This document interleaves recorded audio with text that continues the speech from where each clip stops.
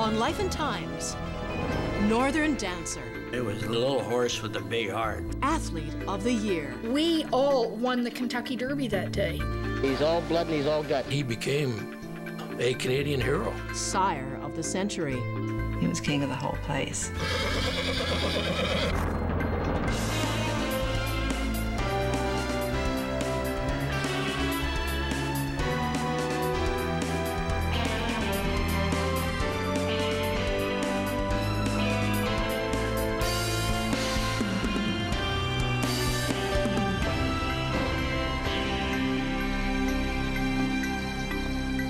Hi and welcome. I'm Anne-Marie MacDonald. One of the greatest Canadian athletes of all time was a horse. Northern Dancer was the first Canadian thoroughbred to win the Kentucky Derby, and his descendants dominate racing to this day. But the sire of the century didn't start out that way. He was too small, and his stride was far from the graceful arc of a champion. But what he lacked in stature, he made up for in attitude. Beyond the money and the glamour that have gone along with the sport of kings, there was love between a horse and the humans who believed in him. This is the touching and triumphant story of the little horse that could, and did.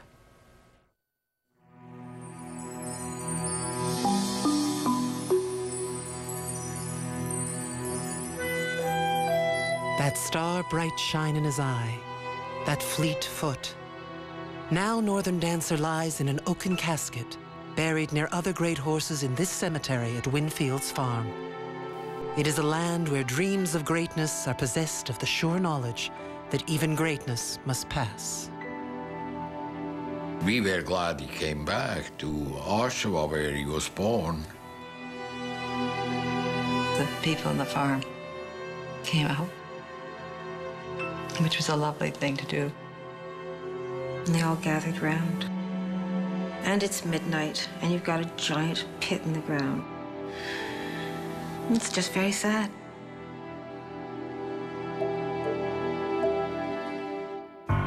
The thing is he hasn't died. He lives. His spirit still lives. His offspring still live. He's running in them. Northern Dancer was the greatest sire of the 20th century. His descendants dominate racing round the globe. In 1964, he won the Kentucky Derby and broke a track record, the first Canadian-bred horse to win the Run for the Roses. Northern Dancer was the smallest of them all, little bigger than a pony. They say the north wind was tangled in his mane. He would become a legend. I think Northern Dancer is a great Canadian and should be on the list of great Canadians. He was the first horse voted into the Canadian Sports Hall of Fame. He was put into the Hall of Fame with all of these great athletes of all time in Canada. But that just shows you the reverence people had for him. He was looked upon as one of the great Canadian athletes of all time. The man behind the horse? 1919, Edward Plunkett Taylor, a McGill student, invented the two-sided toaster and took his profits to the track.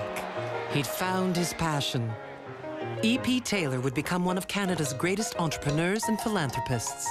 He loved a challenge and treated business like a blank canvas. I think the motivating principle, though, is accomplishment, sense of accomplishing something and doing something constructive. E.P. created two stables, Winfield's and the National Stud Farm near Oshawa, Ontario. Here, the driven businessman could feel the north wind and listen to the whisper of a horse.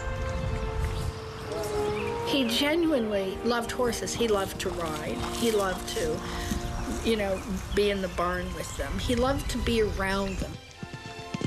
Muriel Lennox, author of Northern Dancer, The Legend and His Legacy, was rider-in-residence for 12 years at Winfield's. She had seen E.P. with his arms around his horses, and she understood his passion. At a spiritual level, I think that horses gave him a respite. He was a very restless man. I always had this feeling with Mr. Taylor that if he stopped, he would die. the early days in Canada, wherever there were two horses, there was racing. No longer just the sport of kings, everyone went. But there was no regulation. In the 40s, horse racing was plagued by drugs, appalling conditions, and race fixing. This wasn't E.P.'s style. Founder of the Jockey Club of Ontario, he bought up failing racetracks. He wanted to raise the stakes and the standards.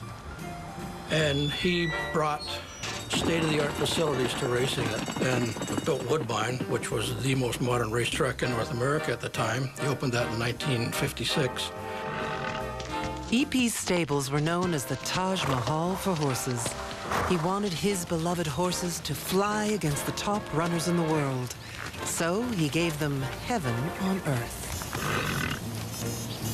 I've always found that for anything you have to do, you can find somebody that can do it better than yourself.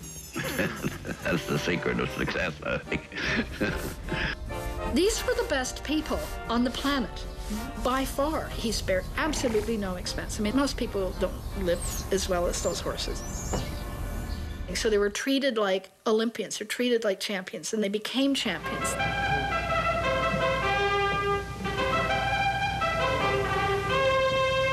In the 1950s and 60s, Taylor horses dominated all Canadian racing.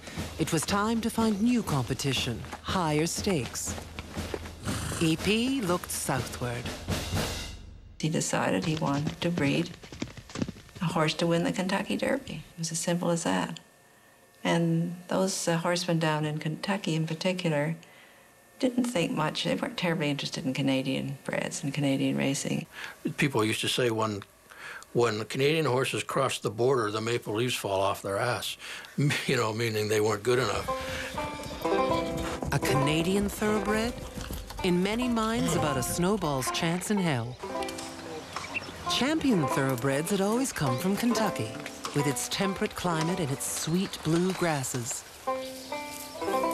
E.P. wanted to beat the Southerners at their own game. He invested in great bloodlines. He used to say, to get the best, breed the best, do the best. You don't always get the best that way, but you often do. In the 50s, E.P. and his wife Winnie traveled to the top auctions in the world. It was a circuit of the glamorous and the wealthy, where pockets were deep.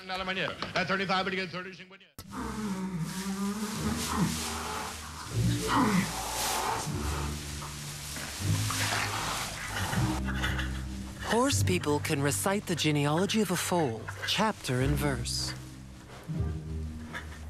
Northern Dancer was sired by Nearctic, a Canadian Horse of the Year.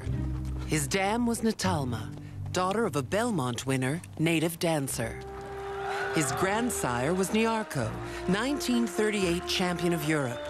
His great-grandsire, Hyperion, the smallest horse to win the Epsom Derby. It was all blue blood. Like this little newborn, Northern Dancer got up on his feet quickly. Northern Dancer was born in this stable on May 27th, 1961. His registration papers noted that the little crown prince had a white slash on his face and 3 white stockings. Like this day-old colt, barely out of the womb, and born to run.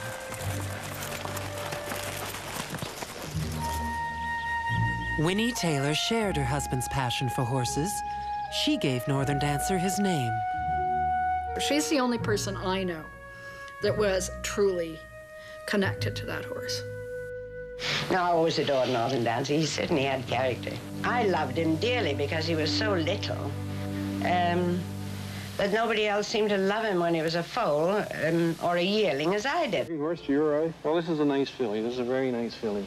Peter Poole, then farm manager of Winfields, witnessed the birth of Northern Dancer. These fellas are all special. Poole saw the unique spirit that charmed Winnie Taylor. I think Mrs. Taylor, in essence, had always spoiled him a little bit with giving him treats and things like that, and he knew her, and she's soft, and he treated her the same way. He just, all the toughness went out, and he was just a big pussycat.